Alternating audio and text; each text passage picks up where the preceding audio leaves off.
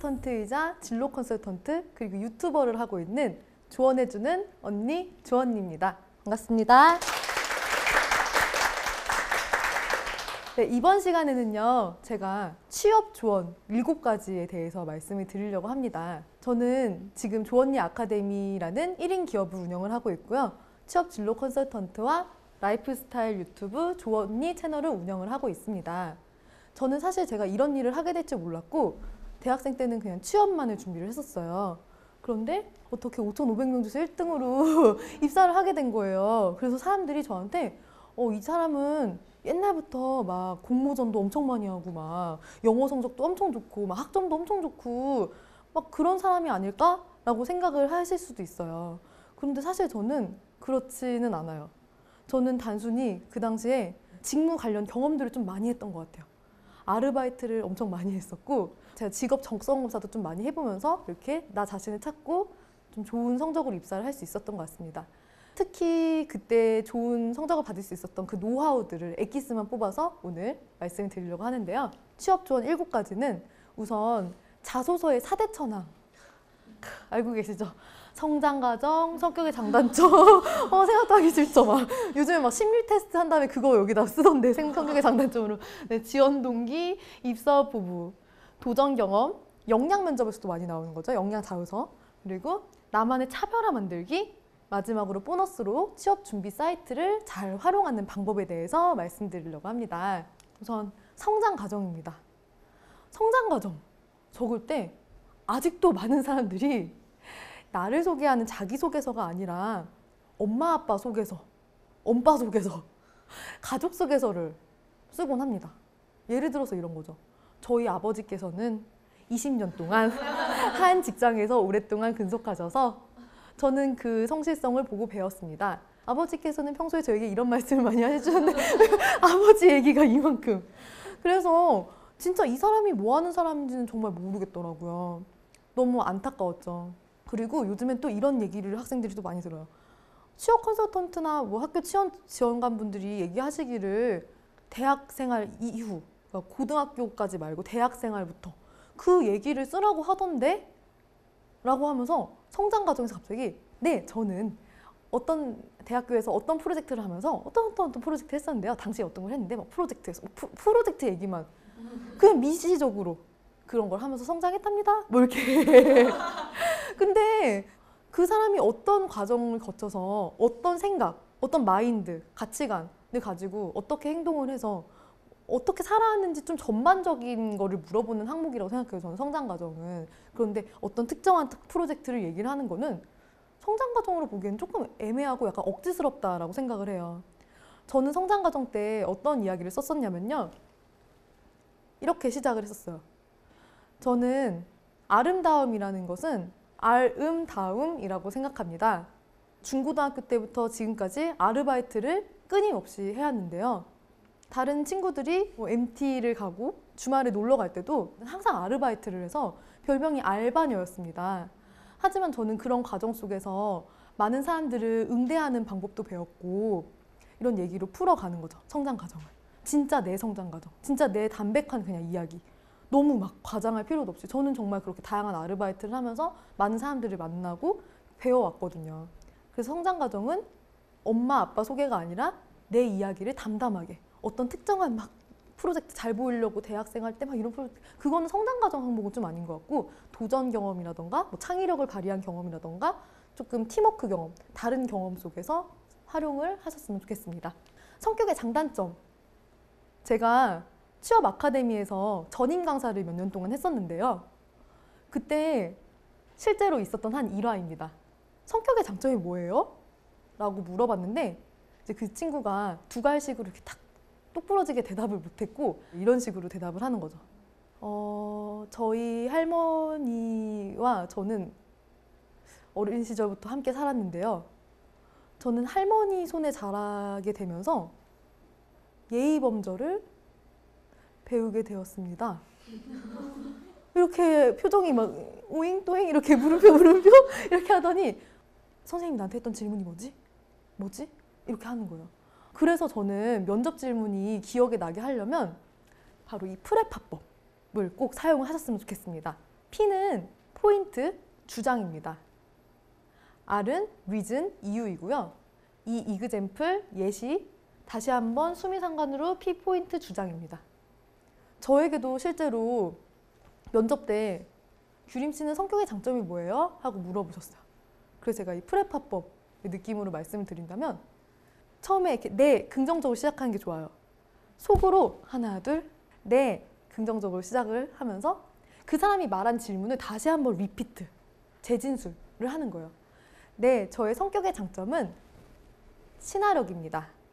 그 이유는 제가 처음 만난 사람들에게도 웃으면서 쉽게 잘 다가가기 때문인데요. 저는 실제로 중국 연변으로 해외 봉사를 갔을 때 저의 친화력 덕분에 규림벅스라는 별명을 얻은 적이 있었습니다. 중국 연변에 그 보육원 증축 공사를 할 때 내려쬐는 햇빛 아래서 콘크리트 공사를 했었는데요.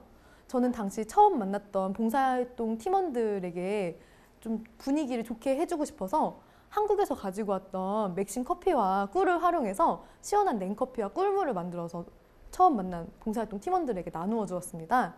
그래서 규림벅스 덕분에 우리 즐겁게 봉사활동 할 수 있었다고 저의 친화력을 칭찬해주는 그런 별명을 얻을 수 있었습니다. 그렇기 때문에 저는 앞으로 입사를 해서도 선후배 동기분들께 항상 먼저 웃으면서 싹싹하게 다가가고 인사하는 그런 신입사원이 되고 싶습니다. 이렇게 마무리를 하실 수가 있는 거거든요. 네, 마법의 프레파법입니다. 여러분들도 잘 활용하셔서 자소서에서도 활용을 하셨으면 좋겠는데요. 단점에 대해서 실제로 제가 이 자소서에서 썼던 단점입니다. 이제 막 취업 컨설턴트 분들이 말씀하시잖아요. 너무 치명적인 단점 쓰지 말라고. 맞는 말이긴 해요. 뭐 너무 게으르다, 나는 뭐 지각을 많이 했다, 뭐 이런 얘기, 막 잠이 많다, 이렇게 할 수는 없겠죠. 이렇게 할 수는 없겠지만 또 너무 꾸미려고 모든 학생들의 단점이 다 똑같을 때 저는 한번 소름을 느꼈습니다. 어떤 단점이냐면요. 네, 저의 단점은 지나친 꼼꼼함입니다. 소름 돋죠. 다 모두가 똑같아요. 지나친 꼼꼼함이 다 단점이에요. 그러면 그게 단점인가요, 사실은? 지나친 꼼꼼함이? 지나친 꼼꼼함으로 인해서 다소 시간이 좀 걸린다는 것이 단점이겠죠. 그런데 또 단점을 장점으로 막 승화하려고요. 네, 뭔지 알죠? 하지만 저는 이 꼼꼼함이 땡땡 직무에 있어서 때로는 장점이 될 수 있을 것이라고 생각합니다. 이러면서 억지로 그냥 마무리 그냥 막아버리고 끝나는 거예요. 근데 우리가 항상 인사 담당자분들이나 실무 팀장님들의 의도를 항상 파악을 해야 돼요. 과연 성격의 단점을 왜 물어보는 걸까? 생각해보면 자기 자신에 대한 분석도 좀 하고 좀 이해도 하고 우리 회사에 들어왔을 때 그렇게 크게 이 직무나 이거에 지나치게 뭐 반대되는 그런 단점은 아닌지 그런 것들을 좀 파악하기 위해서 하는 거잖아요. 그래서 저는 제 자소서에서 실제로 썼던 이 단점이 누구나 똑같이 하는 말이 아니라 그냥 솔직히 좀 얘기를 했어요. 저는 욕심이 조금 많은 편입니다. 하지만 MD라는 상품 기획자 직무에서는 이 단점이 그렇게 나쁜 단점만은 아닌 것 같아요. 왜냐하면 배우려고 하는 마음도 있고 욕심이 있기 때문에 그러면 이 사람은 매출 욕심이 좀 있겠네. 매출 욕심이 있겠어. 이렇게 하면 좀 그거는 괜찮은 단점이라고 생각을 해요. 그리고 멀천다이저인데 뭐든지 다 한다라고 업계 용어가 있거든요. 그러면 뭐든지 다 해야 되기 때문에 이 사람 배우려고 하는 어떤 특성이 강하면은 그래도 뭐 배울 때 그렇게 어려워하지 않겠다. 새로운 업무를 배울 때 이렇게 생각하실 수도 있겠죠. 우리 너무 힘든 한심이 나오는 지원 동기. 또 여기서도 또 다 똑같이 얘기를 하죠. 갑자기 딱 알파고가 되어버리는 로보트가 되어버려서 네, 쿠팡은 소셜커머스 업계 1위로서 고객의 니즈와 트렌드를 막 이렇게 알죠? 다 똑같이 무슨 미스코리아 대회인 것 같아요. 막 외운 답변. 그런데 지원 동기를 꼭 그 회사가 1위라서 쓰는 건가요, 우리가? 언제든지 이 1, 2는 바뀔 수가 있잖아요. 그렇게까지 뭐 국내 최초, 업계 1위 막 그런 어떤 타이틀에 대해서 이야기를 한다기보다 이 지원 동기라는 것은 산업에 대한 지원 동기, 왜 그 회사, 특정 회사, 이 회사에 대한 지원 동기, 그리고 직무에 대한 지원 동기. 여러 직무가 있겠지만 왜 MD? 이렇게 나눠서 볼 수가 있습니다. 제가 안 좋아하는 자소서는 어떤 자소서냐면 GS 리테일이랑 BGF랑 이름 바꿔도 똑같은 자소서. 네, 이 사람은 편의점 산업에 대해서는 썼지만 왜 이 회사? 이거는 안 쓴 것 같은 느낌이 들어요. 그리고 직무 지원 동기. 저는 실제로 면접 때 저에게 지원 동기를 이렇게 물어보시잖아요. 규림 씨는 왜 쿠팡 MD를 지원을 하고 싶으세요? 라고 얘기를 했을 때 제가 솔직하게 했던 답변 들려드려 보겠습니다. 저는 먹는 것을 정말 좋아하는 사람입니다. 저는 아침 먹을 때는 점심 때 뭐 먹을까 생각하고요. 점심 먹을 때는 저녁에 뭘 먹을까 생각을 합니다. 그렇기 때문에 저는 식품 MD는 누구보다도 먹는 것을 좋아하고 식품에 대한 애정이 있어야 그 좋아하는 일을 오랫동안 잘 할 수 있다고 생각을 합니다. F&B라는 푸드 앤 베버리지 산업 쪽에서 아르바이트를 많이 했었는데요. 과자를 판매를 했을 때는 그 계절의 시의성과 트렌드에 맞춰서 조금 얼려서 시식을 마트에서 판매를 해본다던가 이런 식으로 고객분들의 그런 셀링 포인트를 잘 알고 있기 때문에 저는 식품 MD로서 제가 적합하다고 생각합니다. 이렇게 직무 지원 동기를 얘기를 했어요. 그렇군요. 그러면 왜 그중에서도 쿠팡에 지원을 하셨어요? 회사에 대한 지원 동기 나오잖아요. 여러 그런 온라인 커머스가 있지만 저는 사실 어린 시절부터 그렇게 부유하게 자라진 못했기 때문에 자원을 효율적으로 잘 활용해야 된다는 생각이 있었습니다. 요즘에는 그 말을 가성비라고 하더군요. 그런데 쿠팡에서는 타임 커머스라는 개념을 적용해서 이렇게 공동 구매로 다 같이 이렇게 사면은 더욱더 합리적인 가격을 하는 그런 서비스를 거의 국내에서는 또 최초로 시도를 한 것을 보았습니다. 그래서 저는 제가 건대 입구에 살 때는 노원에서 오픈하는 고깃집도 가서 사서 먹었을 정도로 쿠팡을 많이 사랑하는 또 고객이었었는데요. 쿠팡의 에디터님들과 그리고 사진 작가님들을 실제로 만나게 되었습니다. 좋은 상품을 찾고 좋은 서비스를 찾아서 이렇게 열심히 일하시는 모습을 보면서 저도 역시 쿠팡에서 고객을 와우하게 만드는 그런 MD가 되고 싶다라고 생각을 하게 되었습니다. 라고 했는데 그때 사람들이 약간 감동을 받은 느낌이 들었어요. 지원 동기를 너무 딱 판에 박은? 네, 쿠팡은 소셜 커머스 업계 1위로서 이렇게 하시는 게 아니라 정말 마음에서 우러나오는 내가 이 회사를 왜 지원하고 싶은지 그렇게 생각을 해보셨으면 좋겠기 때문에 제 취업 컨설팅에 오는 학생분들에게도 그것을 적용을 합니다. 제가 물어봤어요. 한 친구한테. 노루페인트 왜 지원하시고 싶으세요? 딱 외운 답변으로. 네, 노루페인트는 1945년 잉크 전문회사로 시작하여 홈페이지 컨트롤 CV를 다들 하시잖아요. 제가 이래요. 아니 다른 친구들도 다 이렇게 홈페이지 다 외워서 올 거다. 근데 이렇게 하면 차별화가 없지 않냐. 지금 면접 모드 잠깐 타임하고 진짜로 왜 노루페인트를 쓰고 싶냐고 물어봤어요. 사실은 제가 졸업하고 나서 한 2년 정도 동안 벽화를 그리는 그런 프리랜서 일을 했었는데 그때마다 제가 노루페인트로 작업을 하면은 사장님들이나 고객분들의 반응이 너무 좋았다고. 왜 좋았냐 그러면 노루페인트의 그런 질감이나 컬러감이 굉장히 좋고 팬턴 컬러라는 어떤 그 좋은 컬러감의 제품을 국내에서 유일하게 수입원으로 할 수 있는 그런 회사라서 왜 이렇게 막 술술술 나오는 거예요. 그래서 세상에 이 얘기를 가서 하세요. 왜 1945년 이렇게 잉크 전문 회사로 시작하여 이걸 왜 하냐고. 그래서 진짜 이 경험에서 느껴지는 우리 쇼미더머니에서는 짬에서 느껴지는 바이브라고 해서 짬바라고 하는데 그런 경험에서 우러나오는 말을 하셨으면 좋겠다고 제가 조언을 해드렸습니다. 다음으로 입사업 부부입니다. 또 입사업 부부. 제가 또 엄청 많이 듣는 답변이 이거예요. 네, 저는 입사하여 처음 3년 동안은 선배님들의 노하우를 얻기 위해서 열심히 메모하고 그 노하우를 받아 적어서 매뉴얼을 만들고 소통하는 인재가 되겠습니다. 누구나 다 똑같아요. 소통하는 인재가 되겠다. 왜 입사업 후보만 봐도 그 사람이 진짜로 이 일을 하고 싶어서 이거를 썼는지 아니면 갑자기 공고가 떴네? 와, 평소에 내가 아는 회사가 떴어. CJ 딱 떴다. 와, 현대자동차 떴다. 와, 뭐 자동차에 1도 관심도 없으면서 와.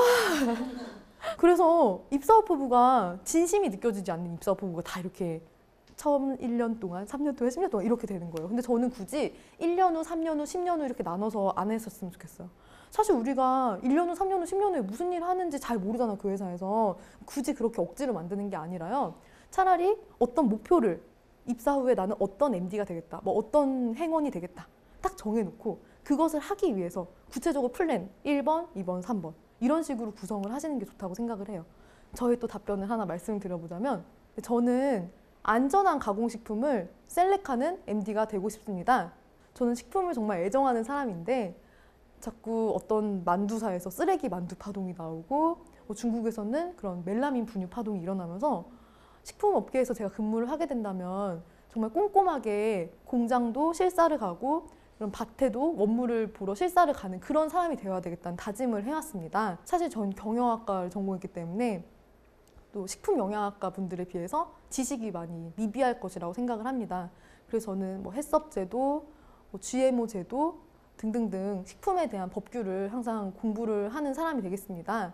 근데 이런 식으로 제가 입사 후 포부를 어떤 컨셉을 하나 잡고 어떻게 할 것인지 실제로 엄청 그림을 그려보는 거예요. 내가 진짜 이 회사에 입사를 하게 되면 난 어떤 사람이 될 것인지.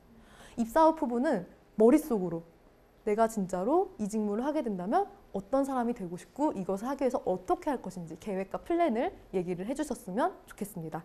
5번째 도전 경험인데요. 사실 역량 면접이라고 하죠. 직무 역량에 대해서 물어보는 건데 그 역량 면접은 다 경험을 물어봐요. 과거에 일했던 사람이 앞으로도 이럴 것이다. 3살 벌은 8까지 간다. 이렇게 생각을 하시는 거잖아요. 그래서 이 사람이 도전을 했을 때 어떤 도전을 했는지가 궁금하고 실패를 했을 때는 어떤 실패를 했는지가 궁금한데 대부분 우리가 도전과 실패에서 많이 경험이 없기 때문에 학업에 대한 얘기를 그렇게 많이 써요. 제가 재수를 했는데 편입을 했는데 아니면 유학을 처음에 가서 적응하려고 어떻게 했는데 한식을 만들어서 뭐 이런 얘기를 다 비슷한 얘기를 하는 거예요. 학업 얘기 너무 포커스 맞추는 게 아니라 좀 더 다양한 내가 도전을 했던 경험들을 얘기를 해주셨으면 좋겠습니다. 예를 들어서 저는 이런 것도 생각이 들어요. 예를 들어서 인턴을 했을 때 거의 다 우리가 복사하고 막 이런 소소한 업무들을 하게 되면 나중에 가서 할 말이 없잖아요. 시키는 그 주어진 업무만 하게 되면요. 그래서 저는 여러분들에게 사이드 프로젝트를 한번 해보시라고 말씀을 드리고 싶어요. 만약에 어떤 사람이 인사팀을 들어가고 싶어요. 그러면 한국전력에서 만약에 그런 인턴을 했어요. 그러면 이런 얘기를 만들 수가 있겠죠. 근데 저는 인사팀에 입사하기 위해서 한전에서 제가 인턴을 했을 때 굿모닝 한전이라는 프로젝트를 동기분들과 함께 모여서 만들어 본 적이 있었습니다. 뭐 야구 그 응원 도구로 출근길을 이렇게 환영하는 그런 프로젝트를 했었는데요. 이런 프로젝트를 하면서 어떻게 하면은 사람들이 더 내 일에 자부심을 가지고 더 열심히 할 수 있는지 그런 것들을 많이 고민하고 생각하면서 인사팀을 지원하게 되었습니다. 뭐 이렇게 얘기를 할 수가 있겠죠. 너무 도전 경험이 없어서 학생분들이 저한테 많이 물어보거든요. 선생님, 저는 한전에서 이제 인턴을 하는데 인사팀에 가고 싶은데 저 어떻게 해야 돼요? 이렇게라도 해보면 어떨까? 나만의 프로젝트를 해보는 게 어떨까?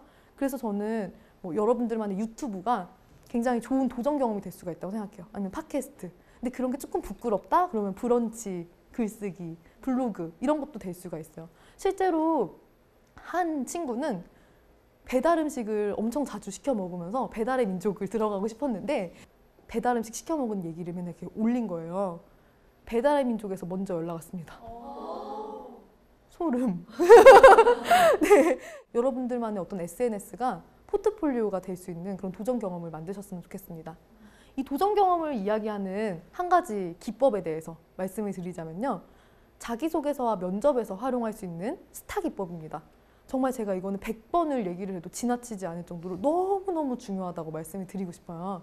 S는 시츄에이션, 상황이고요. T는 태스크, 목표이고요. A는 액션, 행동, R, 리절트는 결과, 성과입니다. 어렵죠? 근데 제가 쉽게 설명해 드릴게요. 플러스 여기다 배우고 느낀 점을 얘기를 하시면 되는데 저도 도전 경험 했을 때 어떤 이야기를 했었냐면 규림 씨는 인생에서 가장 도전한 경험이 뭐예요? 하나, 둘, 네. 제가 인생에서 가장 도전한 경험은 미국으로 교환학생을 준비를 하던 그 상황이었습니다. 당시 저는 2년이나 휴학을 하고 준비를 하게 되었었는데요. 사실 저는 영어 점수가 학교에서 거의 꼴찌였기 때문에 제가 이 면접을 잘 통과하기 위해서 전 다양한 방법으로 이 유학을 준비를 했었습니다. 우선 첫 번째로는 필리핀 영어 선생님과 함께 스카이프로 화상 전화를 하면서 면접 답변 노트를 만들고 시뮬레이션을 매일매일 했습니다. 두 번째로는 원래 미대생만 제출하면 되는 포트폴리오를 저는 경영학과임에도 불구하고 꿈 포트폴리오라는 이름으로 만들어서 제가 했던 대외 활동들, 또 해외 봉사 활동들, 동아리 활동 등을 넣어서 사진과 코멘트를 달아서 꿈 포트폴리오라는 이름으로 제출을 했습니다. 마지막으로 3번째 노력은요. 면접장에서 스케치북을 한 장 한 장 넘기면서 영어로 노래를 했던 것인데요. 혹시 영화 러브 액츄얼리 아시나요? 그래서 제가 면접관님한테 막 질문하고 네, 저는 제이슨 무라즈의 럭키란 노래를 럭키 I'm in love가 아니라 럭키 I have a dream으로 개사해서 영어를 잘 못하더라도 진심을 다해서 노래를 열심히 불렀습니다. 그래서 그 결과 저는 영어 꼴찌였지만 미주권 교환학생 팀장으로 갈 수 있었고 1,000만 원의 장학금을 받을 수 있었습니다. 돌아오고 나서도 150명의 학교 후배들 앞에서 미주권 교환학생 설명회를 했었고 그 이야기가 중앙일보에도 나올 수가 있었습니다. 처음에는 영어를 잘 말하지 못하고 듣지 못해서 헬렌 켈러라는 별명까지 가지고 있었고 병원에 실제로 가서 영어 말고 그냥 소리가 들리는지 테스트를 할 정도로 영어를 못했습니다. 하지만 저는 끝까지 포기하지 않고 다양한 방법으로 노력을 했기 때문에 이 경험을 통해서 힘든 일이 있어도 다양한 방법으로 제가 시도를 한다면 결국에 이뤄낼 수 있다는 자신감을 얻게 되었습니다. 라고 얘기를 한 거죠. 어느덧 6번째 조언인데요. 바로 나만의 차별화를 만드는 것입니다. 나만의 차별화 어떻게 만들까? 라고 생각을 했었는데 제가 한번 이베이라는 회사, 지마켓 옥션 지구를 담당하는 그 회사에 면접을 보러 갔는데요. 당시 의욕이 너무 앞선 나머지 1분 자기소개 때 뭘 할까 하다가 네, 자기소개 시작하세요. 제가 음악을 딱 틀고 C스타일 쉐킷이라는 노래를 거기에 맞춰서 춤을 추면서 쉐킷 쉐킷 나나나나나나나나 이베이를 흔들겠습니다. 탈락. 네, 탈락했어요. 네, 너무 과도한 의욕이 부른 참사를 제가 겪게 된 거죠.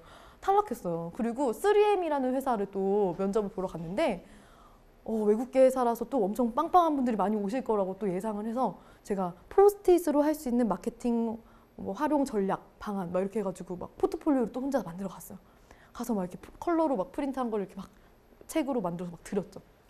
가서도 또 과도한 의욕이 이게 사람이 그 과도한 열정이 숨길 수가 없기 때문에 티가 난 거죠. 그래서 조직 생활을 이 친구가 잘할 수 있을까? 너무 튀는데? 라고 생각을 하시는 거죠. 하지만 저는 쿠팡이라는 회사는 스타트업이었고 그런 사람이 필요했어요.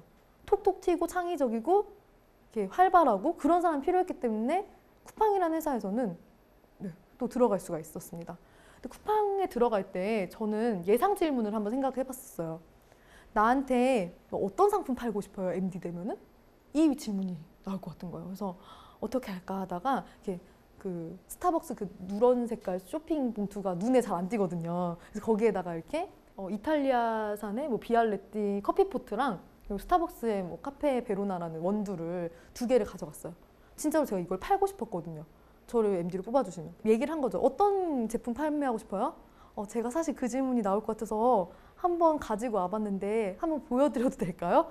네, 보여주세요. 이렇게 주섬주섬 해가지고 도라에몽처럼 막 이렇게 해가지고 저는 이 모카포트는 제가 유학 시절 많은 분들이 커피를 특히 유럽인들이 이 커피포트를 캐리어에도 넣고 다니는 모습을 보면서 커피에 대한 선호도가 상당히 올라갔구나 라는 것을 알게 되었고 또 1인 가구가 점점 많이 생기면서 이런 커피의 개인 소유화, 커피 머신의 개인 소유화가 될 것이라고 생각해서 이렇게 2가지를 기획 상품으로 만들고 싶습니다. 이렇게 얘기를 했더니 괜찮다고 생각을 하신 것 같아요. 그래서 나만의 차별화를 이렇게 만들었습니다. 마지막으로 보너스로 취업 준비 사이트를 잘 활용하는 방법인데요. 첫 번째는 워크넷입니다. 정부에서 운영하는 이 사이트에서 직업 심리검사, 상담검사를 하실 수가 있으세요. 그리고 나서 자소설닷컴 아시나요?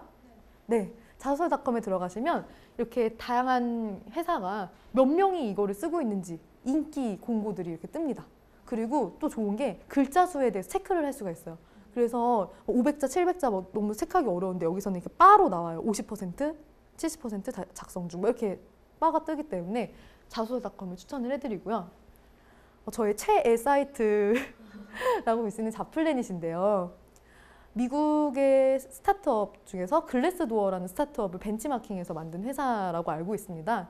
그래서 실제로 근무하는 현직자분들이 근무평을 작성을 해주셔서 이렇게 별점을 주는 거예요. 수요 미식회 마냥 이렇게 별점을 주는 건데 저는 물론 이 자플래닛을 맹신할 수는 없겠지만 그래도 집단지성이 어느 정도 있고 다양한 사람들의 의견이 모아졌기 때문에 3.0 이상의 별점 회사에 지원을 하셨으면 좋겠는데 아직 우리는 신입이기 때문에 조금 더 양보해서 한 2.5 정도 되는 회사에 지원을 하셔도 좋겠습니다. 네 번째는 크레딧 잡입니다. 국민연금보험공단의 그 데이터베이스를 가지고 왔기 때문에 입사자, 퇴사자의 비율과 그 연봉 정보를 확인하실 수가 있습니다. 다음으로 멘토가 필요할 때는 소셜 멘토링 있다에서 직무에 대한 칼럼들을 많이 보실 수가 있고 질문을 던지실 수가 있으시고요. 이제 어느 정도 열심히 준비를 해서 좀 점검을 받고 싶다라고 하면 취업 컨설팅이나 이력서 자료서 컨설팅은 이 숨고라는 숨은 고수라는 곳에서 또 취업 컨설턴트 분들의 도움을 받으실 수가 있습니다. 저도 활동을 하고 있고요. 마지막으로 7번째는 네, 이때 아니면 또 언제 공부하겠어요. 유튜브 조언니 채널에서 여러분들이 댓글을 달아주시면 저도 그거에 맞는 컨텐츠로 여러분들께 좋은 정보를 제공해 드릴 수 있도록 하겠습니다. 마지막으로 저는 진심으로 여러분들께 한 가지의 말씀을 드리고 싶은데요. 제가 취업 준비를 했을 때 너무 힘들었을 때 막 무너질 것 같을 때 그때 들었던 말입니다. 취업은 1승만 하면 된다. 우리가 뭐 다 2승, 3승 해도 어차피 하나 골라서 갈 거잖아요. 29전, 30전, 29패, 1승이어도 된다는 거죠. 취업은요. 저도 서류 탈락 엄청 많이 했었어요. 면접 탈락도 많이 했었어요. 아, 내가 뭐가 부족한가? 나 인생 헛살았다. 내가 이렇게 살았으면 안 되는데 계속 후회하고 자책하고 자존감이 떨어지고 그랬었죠. 그런데 우리가 인간관계에서도 모든 사람들이 다 나를 좋아할 필요가 없잖아요. 그렇죠? 꼭 그 사람들한테 다 만족을 시킬 필요도 없고 어떤 사람이 나를 좋아하고 어떤 사람이 나를 싫어할 수도 있는데 그게 매력이라고 생각해요. 호불호가 갈린다는 것은. 그래서 저는 나와 케미가 맞는 회사를 찾았으면 좋겠다. 나의 이 똑같은 면을 어떤 사람들은 좋아하고 싫어할 수 있는 것처럼 나의 이 똑같은 면을 어떤 회사에서는 좋게 봐준다면 그 회사에 내가 케미가 맞는 것이니까 취업은 1승만 하면 된다라는 말씀을 드리고 싶습니다. 지금까지 조언해주는 언니 조언니였습니다. 감사합니다.